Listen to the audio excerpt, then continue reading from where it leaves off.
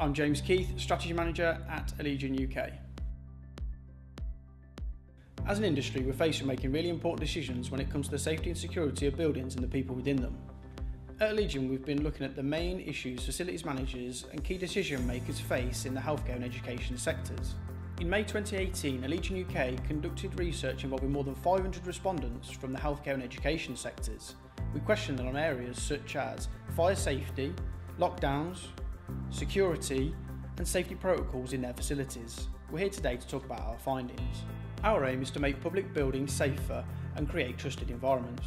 We want to use our findings to improve the safety and security in these facilities.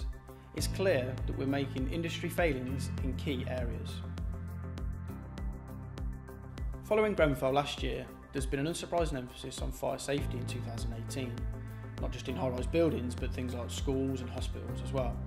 There's a heightened need to re-evaluate business practices to ensure that the necessary issues are being addressed. Our research has presented us with a number of key findings. Firstly, nearly half of all respondents did not strongly trust the fire safety measures within their facilities.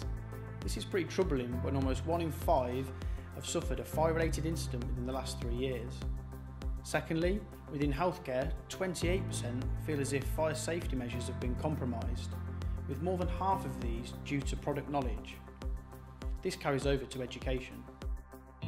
Then we come on to the importance of fire doors. Our results show a staggering number of healthcare facilities where doors are left propped open. This is a similar pattern in education. However, fire safety is not our only concern. Security in public buildings is also an issue. Over 30% of healthcare facility managers believe security to be their highest concern. What's surprising is that over 25% don't have a lockdown procedure. Furthermore, 38% believe security procedures have been compromised, mostly due to a lack of product knowledge. As for educational buildings, over 25% of facilities managers believe security to be a top priority. This is further magnified by almost half of educational buildings now open outside of hours. Over half claim further concerns as a result of this. Then we look into lockdown procedures. These are a vital security feature that should be present in most, if not all, UK schools. Over a quarter claim there isn't one currently. What's particularly interesting across all these results is they seem to be preventable. What it often boils down to is a lack of product knowledge. My question to key decision makers is, are we too reliant upon local authorities for guidance? We believe that issues with different levels of product knowledge and a lack of general awareness to the risks is a dangerous combination.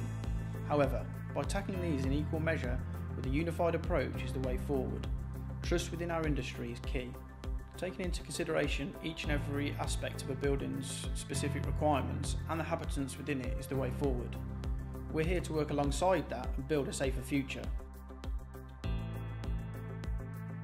At Allegion, we care about keeping people safe and secure where they work, rest and visit. We're dedicated to helping people across the country find the right solution for today whilst future-proofing for what might happen tomorrow.